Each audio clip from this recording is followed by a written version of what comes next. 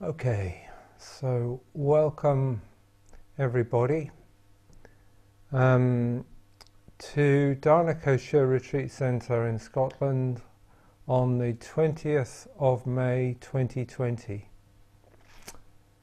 And so I'm here today in the middle of our 2020 pandemic that's going on at the moment. And wherever you happen to be, you might be, this is a Zoom meeting and there's somebody in France, for example, and maybe people in other countries. And once it's uploaded to YouTube, that may be tuned in by people anywhere in the world and maybe in years to come. So this is what you're looking at now. It's Dharma Retreat Centre, which has been closed to visitors for over a month now, 2 months probably, since our lockdown. So we're putting out this program of online offerings, and I'm part of all that. And what I usually do at the beginning is I show you where I'm speaking from. So I'm in the meeting room, and then just outside the window here you can see the retreat centre, and so this is the shrine room. Where are we now? Yeah, this is the shrine room here, and this is the link to the main retreat centre. And this is the cherry tree we've been watching week by week while I've been giving these talks. That it was just in leaf when we first saw it a few weeks ago at the beginning of the lockdown, and now it's burst into pink cherry blossoms, and some of them are already falling down and gathering on the ground. You can't quite see that now. There's a few birds flying around. Let's come back to me. It would be nice to see that all the time, but then I just become a silhouette when that happens. So this is a sort of compromise. See a little bit of the outside here, but you can also see me. And this talk follows on from last week and follows on from the week before. It's a kind of part of a series of 3 in a way. And I've been talking about what Buddhist teachers always talk about, impermanence, and how to make our peace with impermanence. And when the Buddha was teaching, this is something that it was a sort of spiritual quest for him from when he was a young man, and he had everything he could wish for materially, and in terms of social status he was royalty. But he saw through it all and realized that, well, none of the luxury and the status and the wealth and all this pleasure, and that can't actually solve the problem of old age, sickness and death.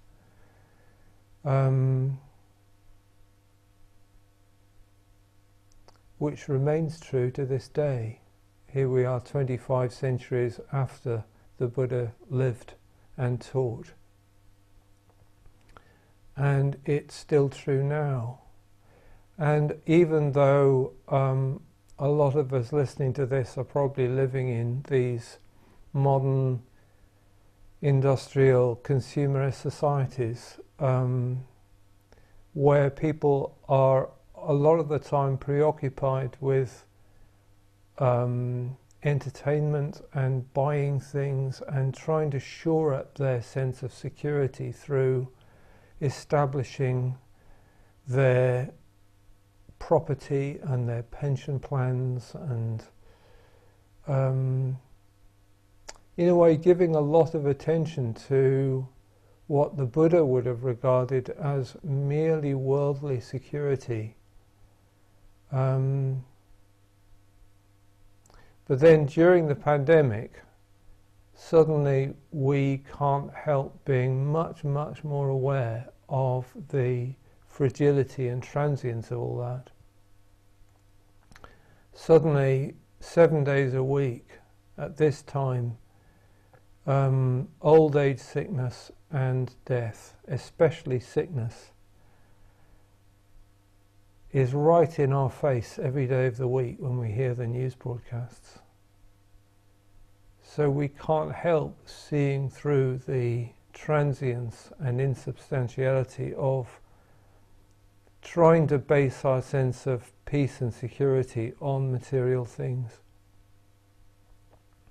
This is what the Buddha saw 25 centuries ago, and it's what prompted him to set out on his quest, his spiritual quest, to make peace with the facts of old age, sickness and death, so that even in the midst of all that, he could still be at peace and open-hearted enough to reach out and care for others. And then he, once he discovered how to do that himself, he then shared that with his friends, his disciples, until they discovered it too. And that this has been going on for 25 centuries and it still continues. So I'm now teaching out of the same teaching tradition that the Buddha started 25 centuries ago, and I'm still talking about what he was talking about. That in view of sickness and old age and death, you can't find peace just by attending to social status or material things or entertainments or pleasures. You can't find peace by trying to forget about things like sickness and death, because especially now you can't forget about it. It's right in our faces day after day. And I've been saying actually the last few weeks, especially in the talk 2 weeks ago, that it's actually an opportunity from the Buddhist perspective. From the Buddha's perspective, he would have said, well, in some ways this is a good thing, because now there's much more chance of people waking up to the reality of the human condition, which is that we are all subject to old age, sickness and death,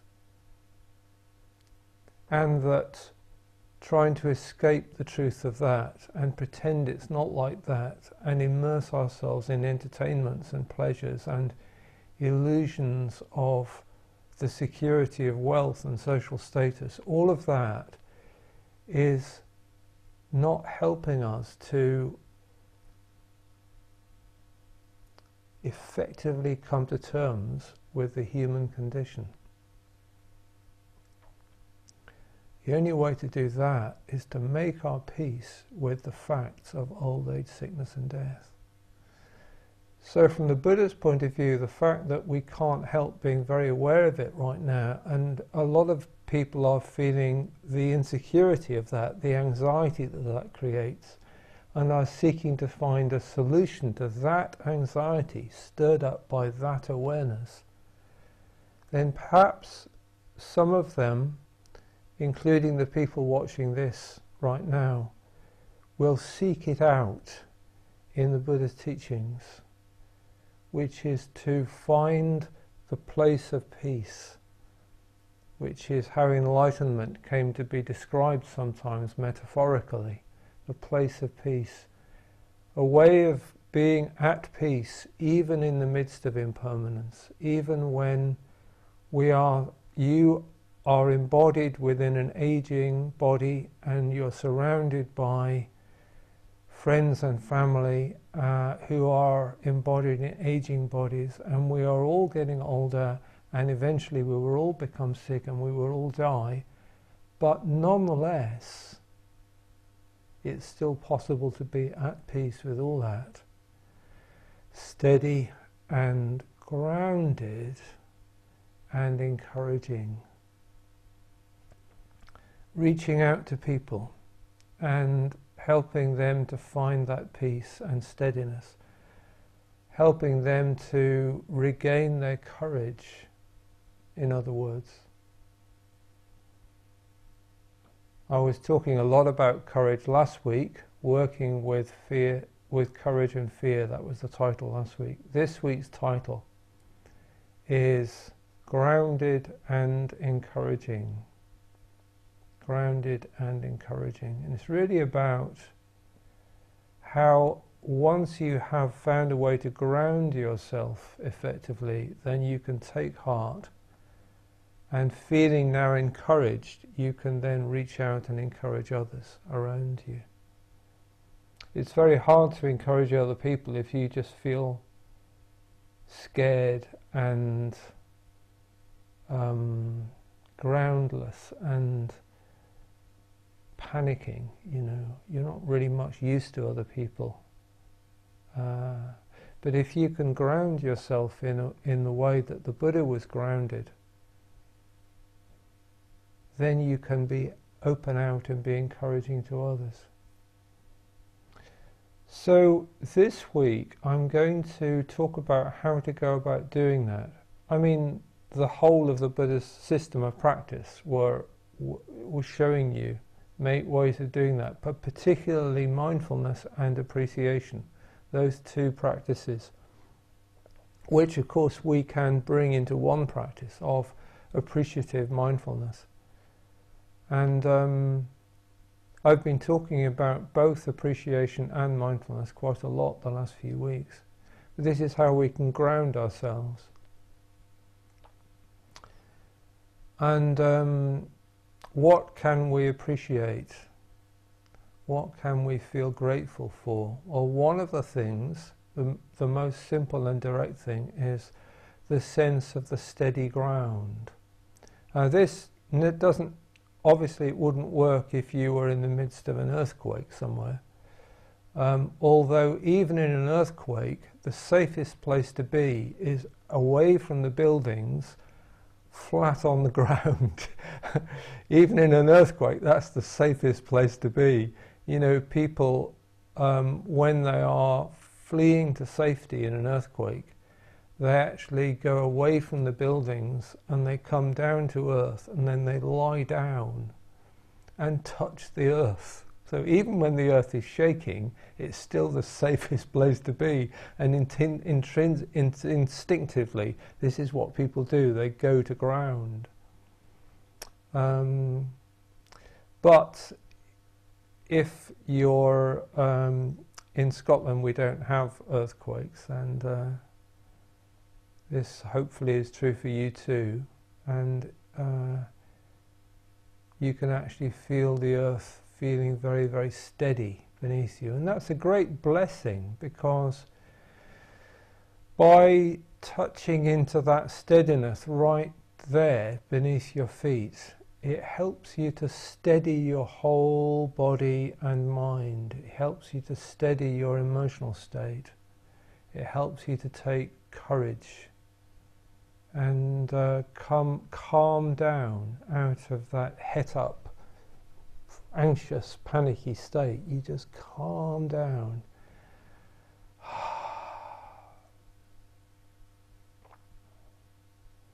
So appreciating the steadiness of the earth and then attending to that physically through mindfulness practice, it's a very effective way of taking heart and grounding yourself when you feel scared.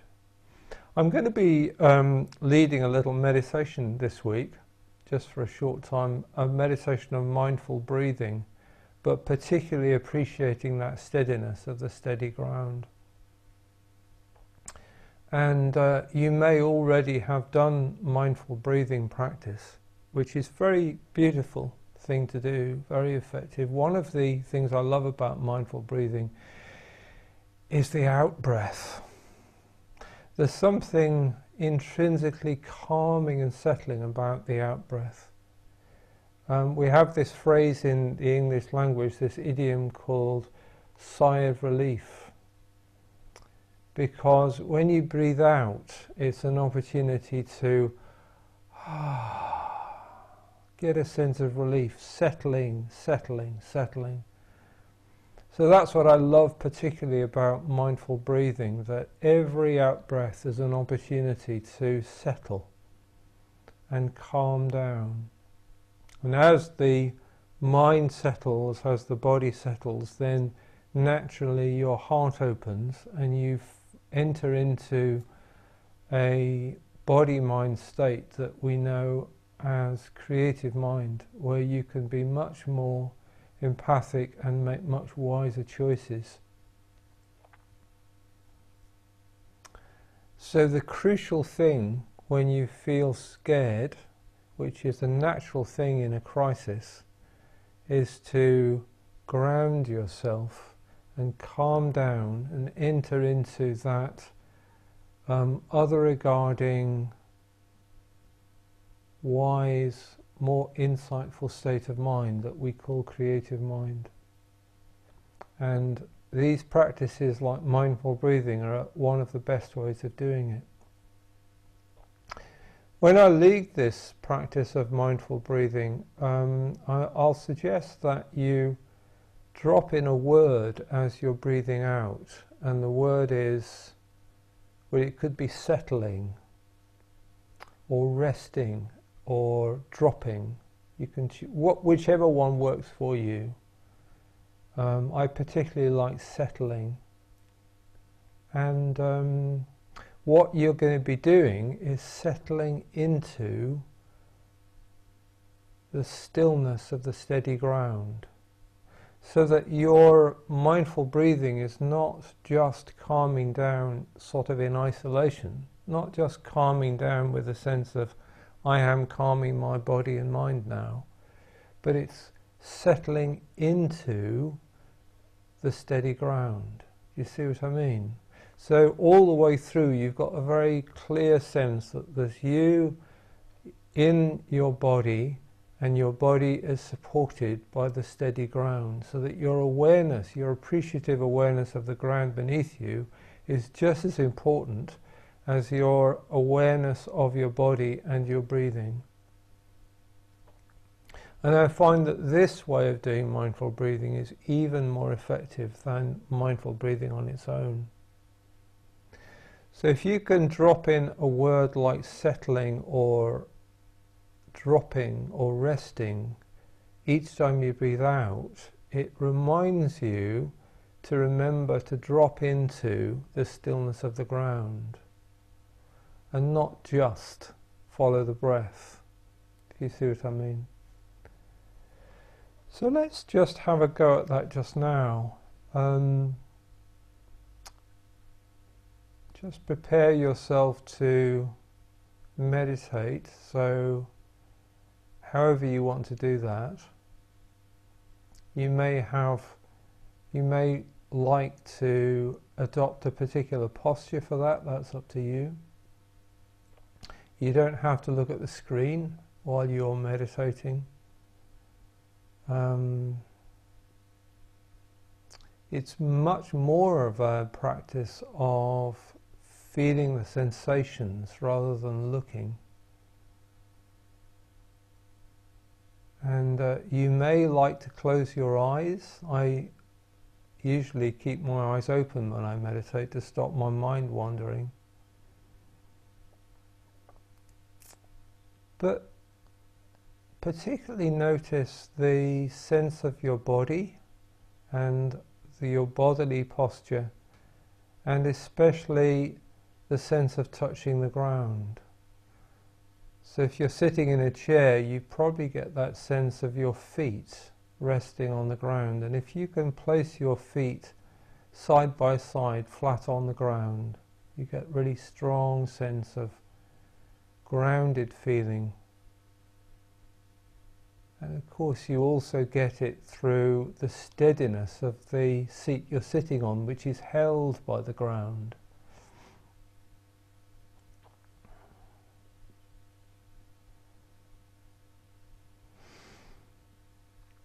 So as you sit here, aware of your body, supported by the earth, you can just allow yourself to rest into that.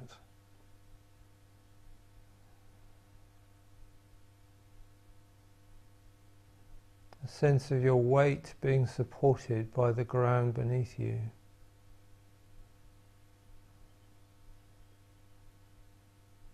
When we are hung up, het up, uptight, in anxiety, it's a bit like we're trying to just hold ourselves up somehow, and we're sort of scared. We're sort of, but when you just let yourself be supported by the ground, then you can settle into that. It's something that you can trust, because it just goes on supporting you moment by moment, minute by minute, hour by hour. It's steady, and you can allow yourself to trust that steadiness.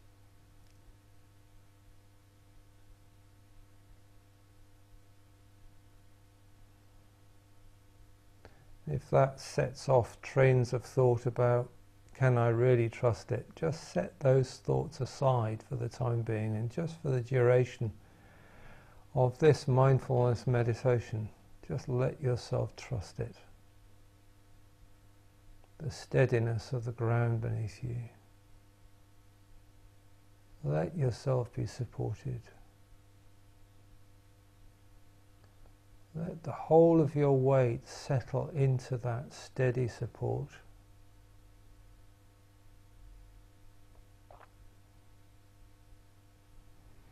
And each time you breathe out, it's a special opportunity to settle a little more, like a sigh of relief.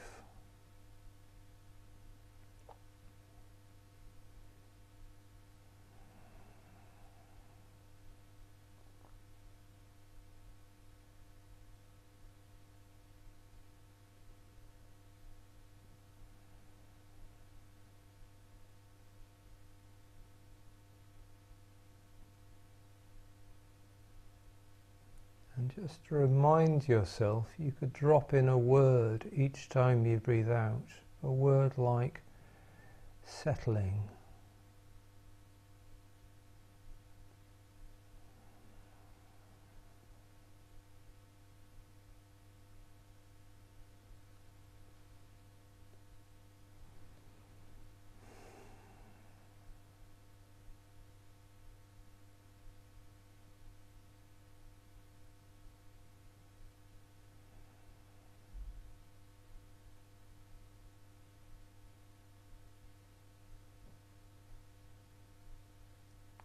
So we're resting into the stillness of the steady ground.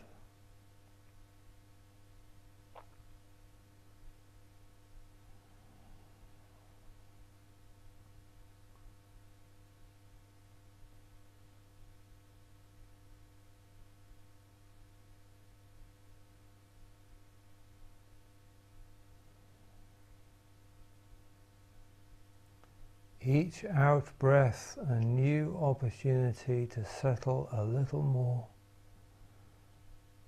Settling.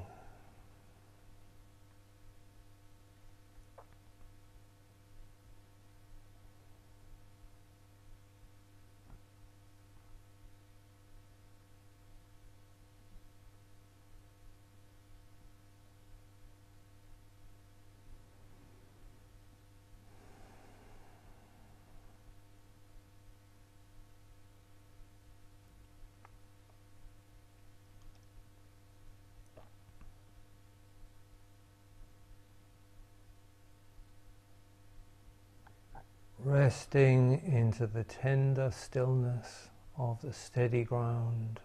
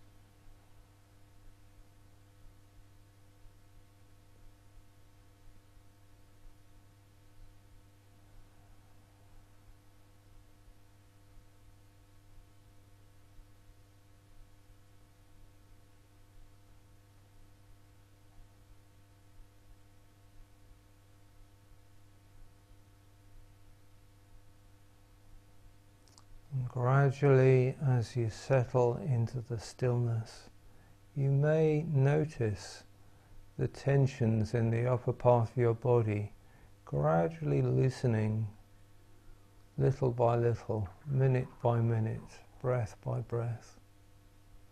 It takes time.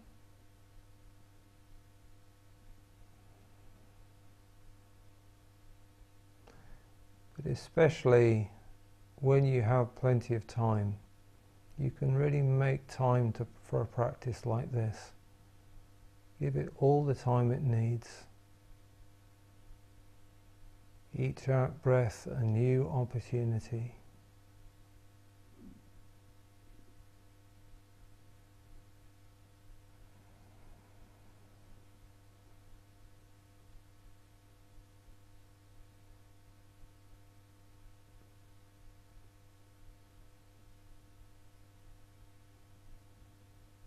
Settling.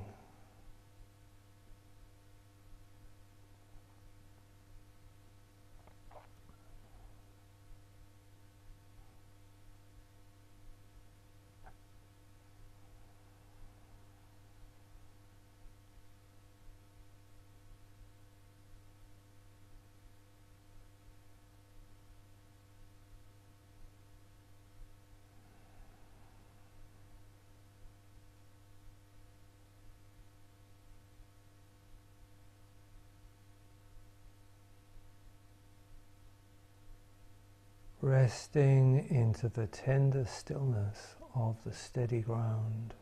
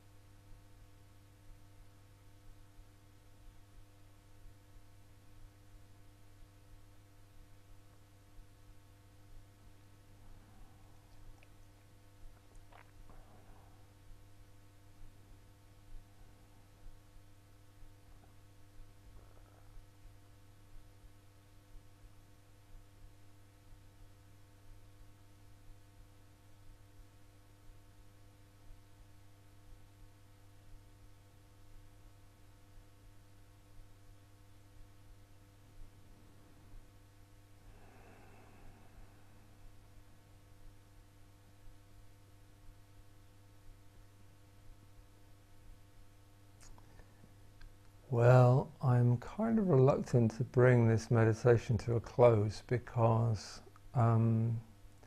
it deserves time to really settle into it. But I've only got half an hour and I have other things I'd like to share with you today.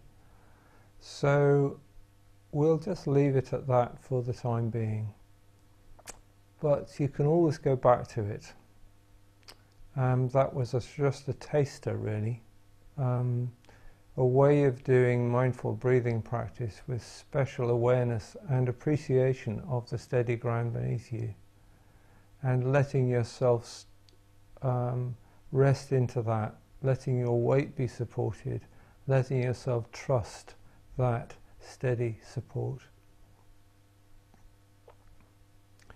When we get caught up in fear, then you can get into a state where you feel as if you can't trust anything, and you're constantly preoccupied with dangers and things not being reliable and things not being trustworthy. And the only way out of that state, it just is a vortex, it's a vicious circle. The only way out of that is turning your attention to a sense of what you can trust and appreciate, and then resting into that. And even though the fear is there, there's no point in trying to chase fear away or stop fear. It just feeds on itself if you do that. But once you have established a sense of finding something that you can orientate to, that you can trust, even if it's only something as simple as the steady ground beneath you. That can be a way to calm down, steady yourself, and then start to emerge out of the domination of the fear. And then even if the fear continues to some extent in the background, it's no longer dominating, it's no longer overwhelming you. That's the important thing, because you have regained your courage. I was talking a lot about this last week in my talk, working with courage and fear. So this week I've just given you a taster of a way of practicing mindful breathing, which is one of the ways of putting that into practice. And yeah, you may find that it's had some effect, that you feel a little bit more relaxed and a little bit more grounded, and a little bit more encouraged as well, at the prospect that this is something you could go back to and do again and again and again, and you could make time for this kind of practice every day. If you have got plenty of time, perhaps because you're self-isolating and you don't know what to do with all your time, then this would be an extremely good way of using your time. This could actually make the whole of the rest of your life, the whole of the rest of your day, much, much better quality, because you have found a way of dropping out of that perpetual anxiety that seems to drive you back over and over again to hearing yet another news bulletin, but then you hear yet another announcement of the latest death statistics, and it just spirals your anxiety on, and then people just get caught up in this vicious circle that just continues endlessly. A lot of our modern lives in consumerist society are just going round and round in a vicious circle too. It's kind of a combination of anxiety and craving, obsessive craving. Craving for entertainment, craving for information, craving for some way of distracting yourself from your uncomfortable feelings of anxiety inside your own body by looking at your Twitter feed, or you're looking at your Facebook page, or checking your emails, or looking at another news bulletin, or phoning a friend, or there are a million ways that the modern consumerist society has provided for people to distract themselves from the one thing that can lead them to peace, which is to turn in towards your own body and mind, this poor suffering being that you are, with patience and compassion, self-compassion and steady mindfulness, and just make your peace with how you're feeling, and eventually make your peace with what is scaring you too. That's the only solution to all this. No amount of rushing around trying to find distractions solves the problem. It just takes you away from the problem and perpetuates the problem. But actually right now we have an opportunity to go to trace the problem to the source. The source of all that anxiety and obsessiveness is within your own body-mind, because it's a state of body-mind. So you have to come back to the body-mind and trace it back to the root, and then find a way of solving it there.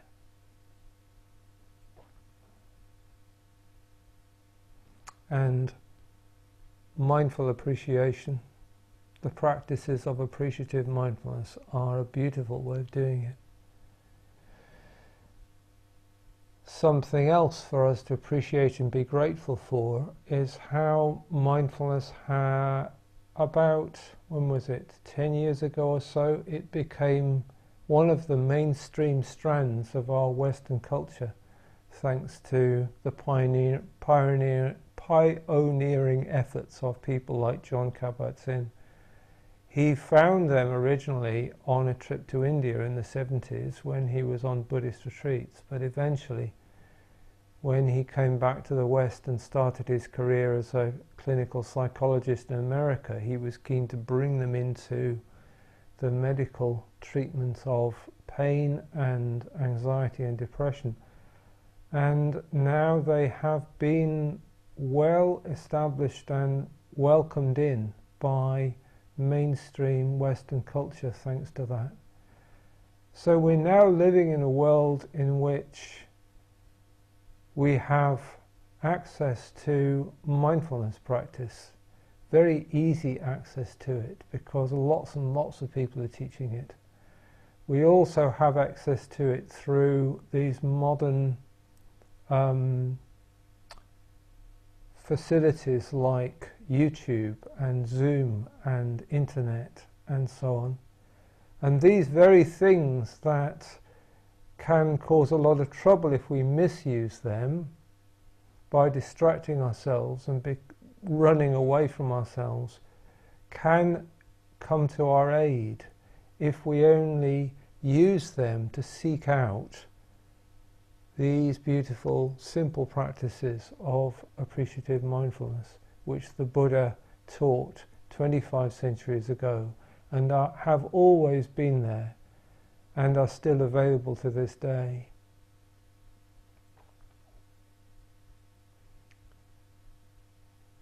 So do seek them out.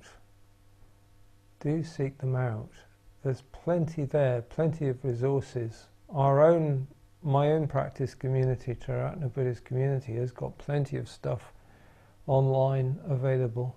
The London Buddhist Centre, for example, for the last, 10, 15, 20 years, I'm not quite sure how long, one of their teachers is a psychiatrist who has made a speciality of using mindfulness in his treatment, and he's brought it into part of the program of the London Buddhist Centre, and so they run these mindfulness training programs, and even now they are online and you can tune into everything that they're doing.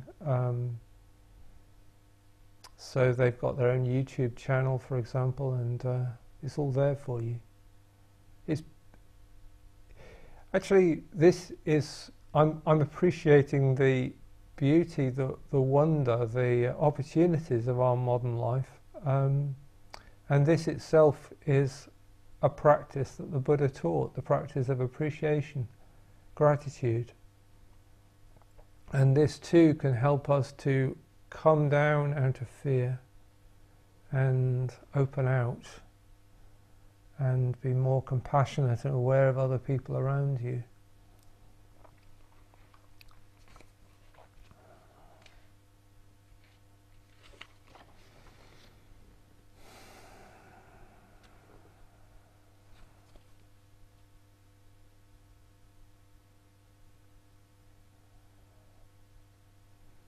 I'm just pausing to just look at what else I have to share today and looking at the clock to see how much time I've got to say it, and just assessing what of this I can share.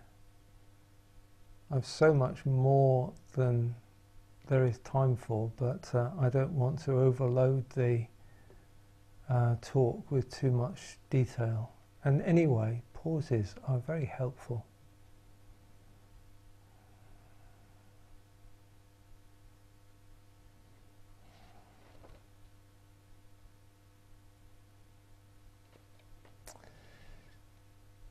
Yes. Come back to the title of the talk. The title of the talk is Grounded and Encouraging, which is, you could say, a description of the Buddha's teaching. The Buddha's teaching was very encouraging, always has been, but also is grounded in practice. It's practical. It's not just a theory. It's something that you can actually put into practice and discover for yourself. So it's grounded in practice. But also the title means that when you yourself can find a way to become grounded, in the sense of grounding yourself, stilling yourself, steadying yourself, then you become a resource for those around you. Having regained your steadiness and your courage, then you can reach out and encourage other people. And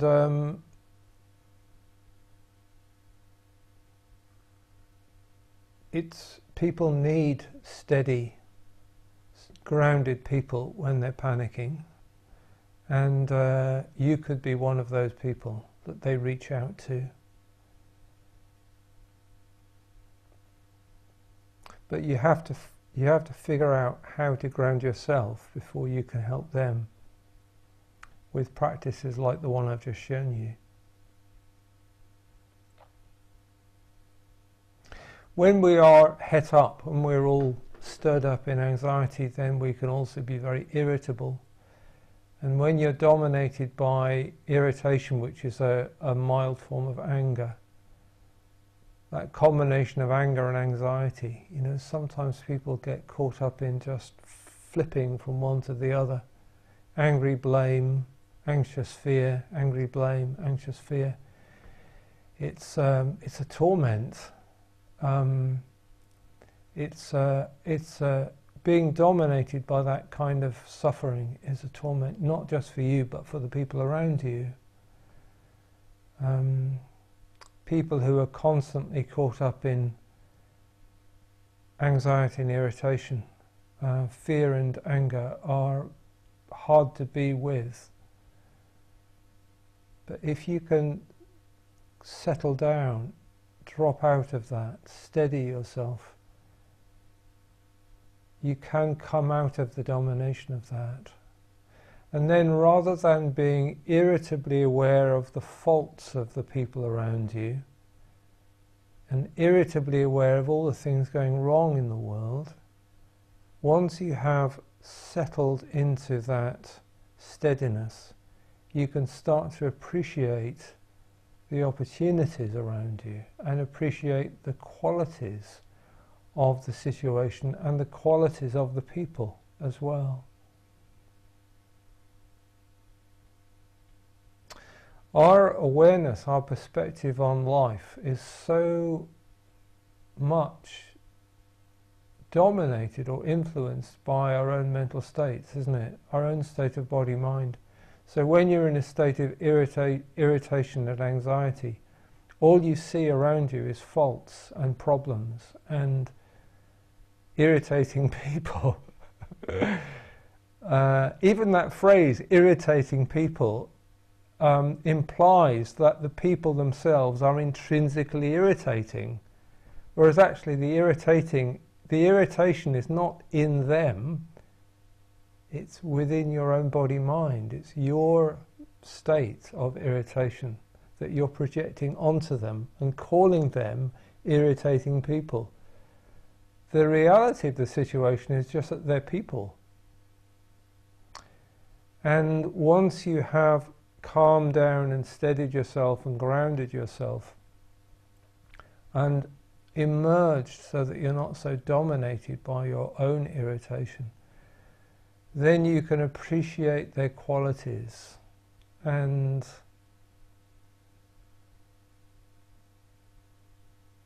you can also start to see the whole situation in a wiser, more other-regarding kind of a way and recognize that we're all suffering in this situation. It's not just that you're a pain and you're irritating me and will you please stop doing that, where your whole awareness just kind of focuses in on them in a very narrow way, in a very kind of blaming and narrow and reactive kind of a way. Once you have calmed down, your whole awareness opens up and you just regain your somehow insight into the whole thing. We are all suffering in this situation, aren't we? It's not just you, it's not just you're the problem, it's just we all are suffering. So there's your suffering, it's your irritability, that's part of the suffering. Very likely the people around you are suffering too. Very likely they're all suffering from anxiety and irritability as well, especially if you're all locked up together in a little flat or something, you know. And especially if you've got children, and children can be very irritating as well, bless them. And it's not their fault, they can't help being the way they are. I can't help being the way I am. You can't help being the way you are. These other people around you can't help it. We're all suffering together. We're all in this situation and suffering together. But when you take that perspective, then the next step is compassion. It's kindly understanding. So then you just stop fixating on somebody else's faults, and you just go quiet and you just relax a little bit and feel the ground beneath your feet, which is steady. There's stillness in that. You can feel it right there. Just take a little time to steady yourself by tuning in, resting into that stillness. And as you breathe out, let the whole of your body settle down, calm down, and steady into that stillness.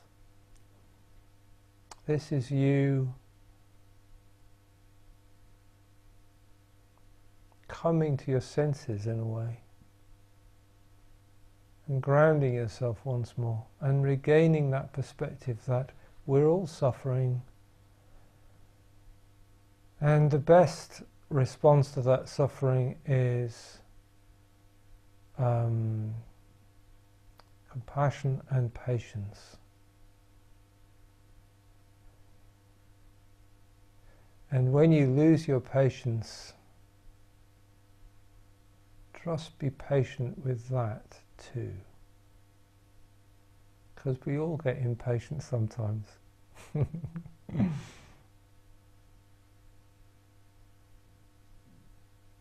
So the best way of responding to this suffering is with kindly understanding and patience and mutual forgiveness, ongoingly mutual forgiveness. Continually messing up and hurting each other, lashing out with our words, or maybe even worse, with our hands, and then asking for forgiveness and trying to find a way ongoingly of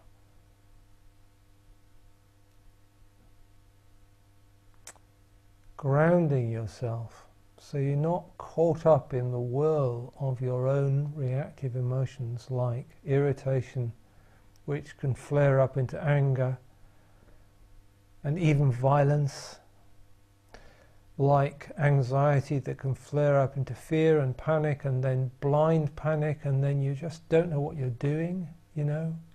In a blind panic you can end up hurting people and making a difficult situation even worse.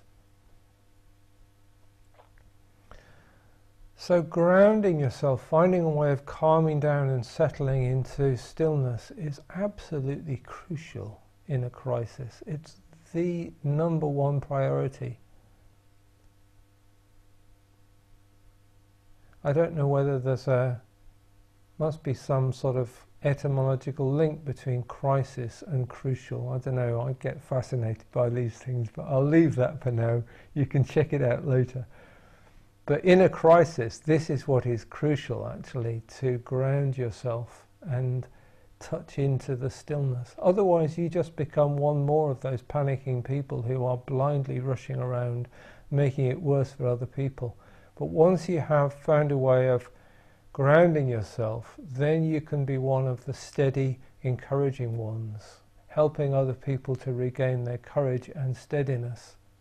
And then one by one we can all regain our, sort of come to our senses, regain our steadiness, and then together we can just consider, okay, this is where we're up to, this is what's going on, where do we go from here, what is the wisest way to proceed for us.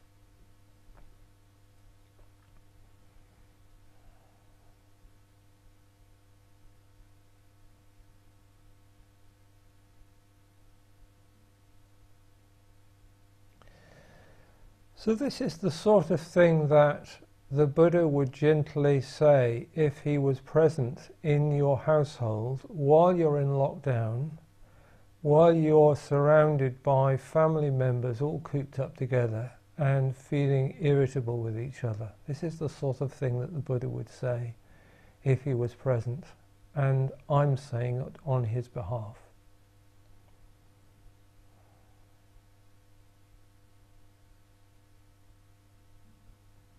The beautiful thing is that the ground is always there. It's always there. You can touch into it. And the ground is not just there physically, but it's there as a symbolic reminder of that deeper sense of stillness that is eternally a possibility for you all the time. Constantly we have this reactive mind that we get caught up in, but there's always that possibility of settling back into the creative mind that is there. It's an opportunity that is ever present in all situations at all times. So the sense of the steady ground beneath you is a symbol for that sort of deeper level of human consciousness that is always available if you can just drop into it, settle into it, ground yourself in it. So rather like no matter what's going on in your family, you know, there might have been all sorts of rows today and people flying off the handle and getting into a state and all that sort of thing. But all the time, the ground has been there supporting you and supporting your other family members and supporting the furniture. Just steadily and silently and just supporting. It's always been there, even when you forget about it because you're caught up in your state. The ground is nonetheless there. And it's there for you to feel when you need to come out of that state and steady yourself and ground yourself again. So it's a bit like all the time that you've been up in the whirl of your emotional states, the ground is always there to come back to. And I think that's a beautiful metaphorical symbol for that deeper level of consciousness that is always there available to us.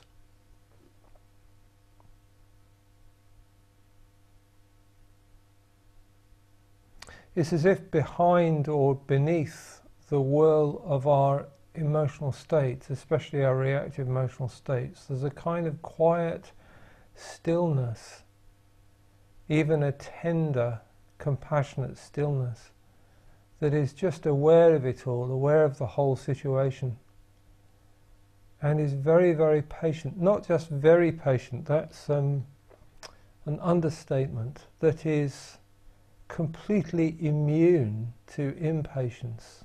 There's utterly and eternally immune to reactivity.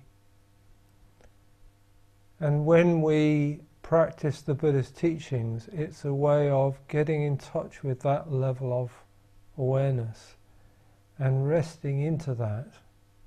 That level of awareness is the ultimate refuge. If we can ground ourselves in that and live out of that all the time, then despite old age, sickness and death, despite impermanence, despite other people and their faults and their reactivity, we can be at peace. And thanks to being at peace, we can be steady and encouraging for others, which is the goal of Buddhist practice, to become the sort of person who is like that, ultimately 24/7. And it's a gradual process. It's practice, practice, practice. And even if you can only do it for a minute a day at first, then you can extend that to 2 minutes. Maybe it becomes an hour. Maybe it becomes eventually half the day, except the times when you lose it, but then you regain it again. Eventually, you get, with lots of training, it does take a lot of training, but it's worth it. You can eventually become a person like the Buddha, who we are told was grounded in that level of awareness, that level of awareness that is immune to reactivity, immune to greed, hatred and delusion, immune to the domination of the ego mind. Me, me, me, me, me, what about me all the time. That could just perpetually be in that open-hearted, other-regarding, wise mind state the whole time, able to be grounded and encouraging for everybody.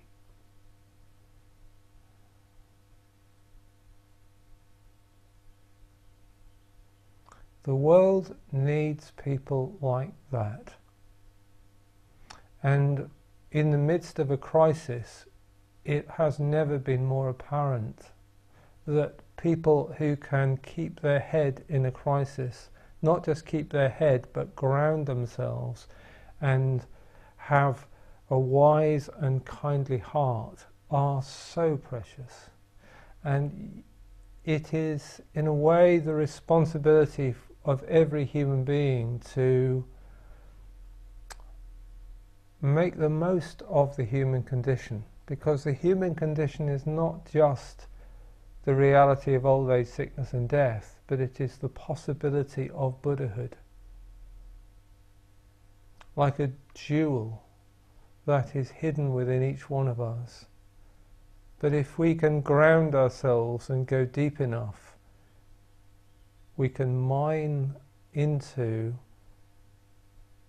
the opportunity of humanity itself and find that jewel and draw it to the surface and become it. The jewel represents Bodhi, Buddhahood, bodhicitta.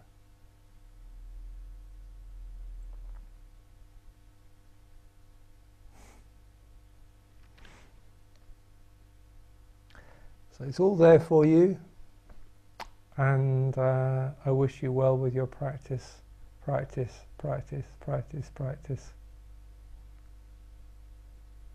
And when you lose patience with yourself and with other people, just have patience and pick yourself up and try again.